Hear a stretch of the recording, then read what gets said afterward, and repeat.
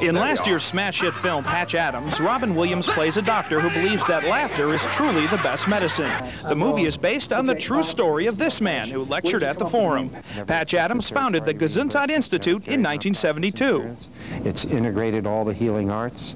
It gives very long initial interviews and house calls to its people. It's the first silly hospital and tries to help people find their vitality for life.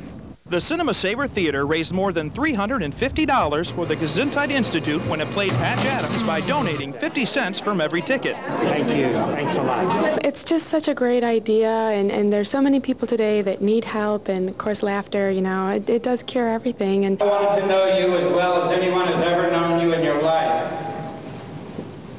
At the Forum, Patch's fans listened to his lecture on the state of healthcare. And how has the film affected Patch since its release? More people called me doctor in the month after the film than in the 30 years prior to that. Donner, party of 50. Jon Donahue, Action News, Binghamton. Donner, party over here.